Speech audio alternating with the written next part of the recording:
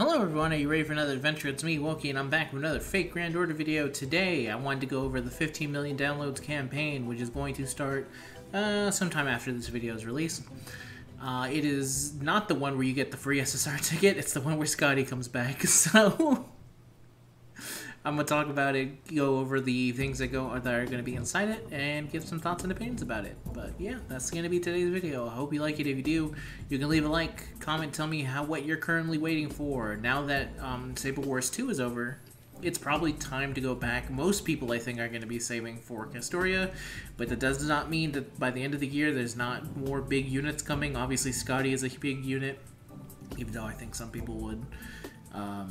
who would need a support caster would probably be better off if they got patience waiting 6 months for Castoria. But there is also a lot of other dudes going. But yeah, anyway. And also subscribe to me if you want more video stuff. So, let's get into it. So here's the main info. The login bonus on day 1, it's 10 silver apples. On day 2, it is 10 golden. 10 EXP, 10 million QP on day 4. On day 5 and 6, it's 2 foes. Then on day 7, 10 tickets. And you have to log in for every single one of these. If you miss one of these days, you're basically screwed out of these 10 tickets. So make sure to do it. If you're doing a comeback login bonus, then you get basically these. It's very nice. So let me see. 1, 2, 4... 7, 17, I don't know why I did it like this, 22, 30, so basically enough for a full multi. Very nice, not bad. Limited time campaigns, 2 times great and super suck chance for servants and craft essence, very, very, very needed. 1/2 AP campaign. This is also going to be very good because I want to say that, let me, just to be sure here, to check up on the old time lists. Okay, go back 2 years. Yeah, this is the year where we skip Samba Quets. It's going to be dead, absolutely dead. But let me see what you need for Christmas. I want to say it's just Fuyuki, but it might not.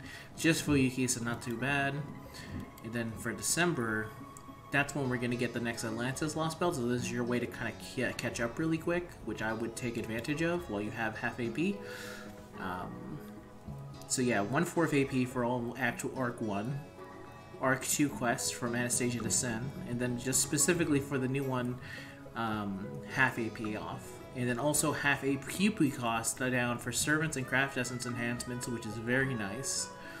Very helpful, especially if you've been holding on to a lot of QP and this is your chance to just kind of go crazy. So limited time master missions, clear Anastasia chapter 1, 10 quartz, 20 EXP. Clear Yigashirtra chapter 1, it is 20 sync quartz and 2 Corona foes of both kinds. This is the Start Dash campaign. Only for new players, but if you're brand new, this is basically an updated version of it. The Start Dash campaign has been updated with new rewards. Bonus on day 7 only. So, let's see. Yeah, this is if you're starting out. Man, you guys are so lucky I did not have this. I always feel bad whenever they do this. Because every time I look at it, I go like, I didn't start with this. You guys have no idea how much I struggled. You'll never understand the struggles. It's very nice if you're a new player, so get on that. Da Vinci's Workshop. They're adding Caldea's Dinner Time, which is 1% bond levels and Master XP, maximum break 5%. Very nice, very nice. Bond levels is always nice. And also, Breed Graceful was added to the Rare Prism Shot. 5% and 50% on sports, so that is for Mystic Code EXP.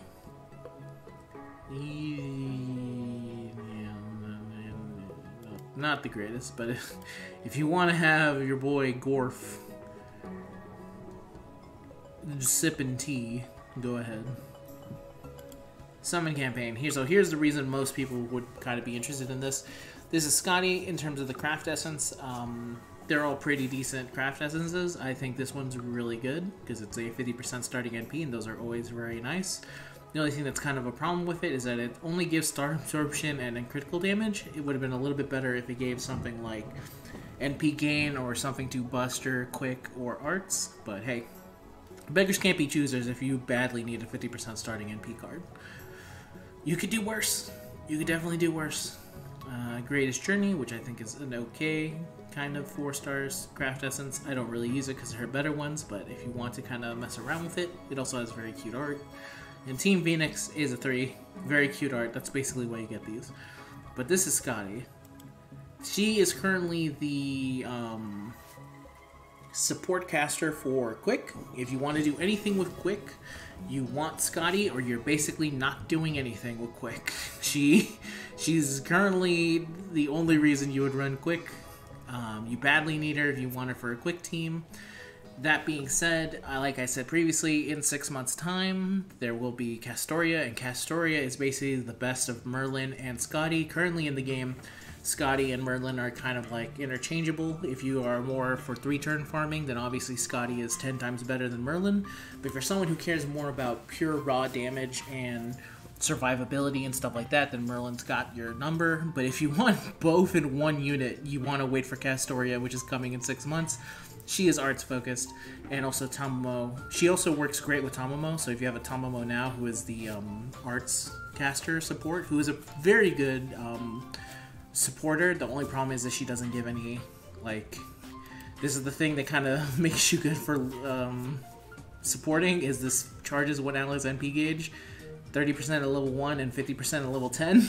That's what she helps a lot, especially for some Quick units who I don't know why they do this to specifically Quick, but a lot of Quick units need a lot of hits in their NP, or a buttload of NP gain, because for some reason NP gain is lower on Quick cards than it is arts cards. That's why arts cards can get like 100% with like 3 hits, but Quick can't.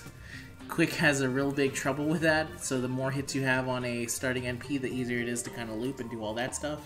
And also the more enemies you hit and stuff like that. But yeah, Skadi herself, I really do like her. I think the only negative I have about her is this Noble Phantasm. I think it's not very good and could actually be used for a buff. I think this should be grants party evasion for 1 turn, and she'll be perfectly fine. With that, it's, I think, perfectly balanced. I don't know why they only gave it for 1 attack for 3 turns. I think it's very dumb that they did that, but okay.